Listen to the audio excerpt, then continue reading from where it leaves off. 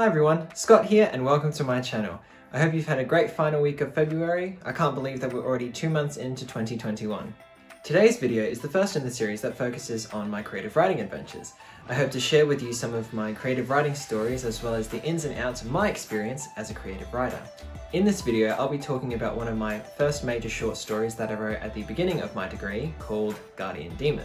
I wrote the story in the early days of spring in 2019 for a university course called The Short Story, run by author and university lecturer Matthew Hooton. Without further ado, here's a little sneak peek at my short story. Heaven. Such a beautiful paradise. Brandishing a silvery halo, soft wings, and a pure white robe, I watched the happenings of the humans on the strange planet below.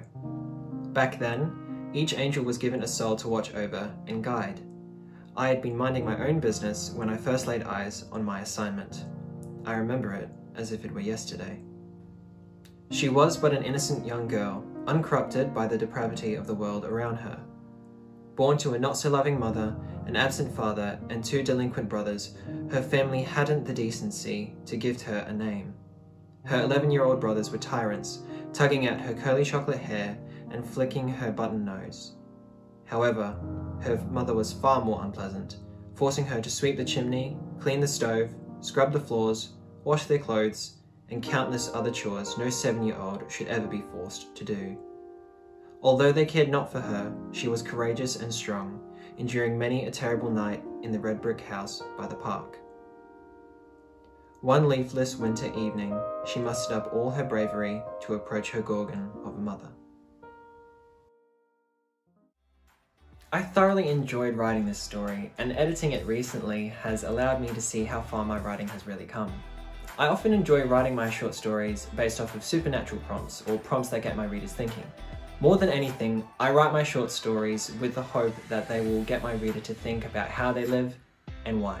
When writing this piece, I recall finding it somewhat difficult to try and properly flesh out a character without a name, getting muddled up between the similar pronouns between the mother and the young girl. However, immersing myself in the perspective of an omniscient angel really helped me frame the narrative arc. When beginning my writing process, I did my best to plan out the entire story, character by character, scene by scene.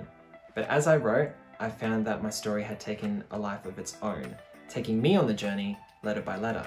If you'd like to read the full story, you can become a monthly member on Buy Me a Coffee, where you get exclusive access to this story and the future stories that I will be posting.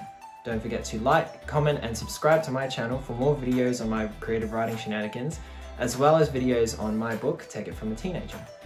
Feel free to follow me on my various social medias. You can find the links in the description and follow my writing journey. I am constantly writing new short stories, so stay tuned for updates. And until the next video, go out and live your best life.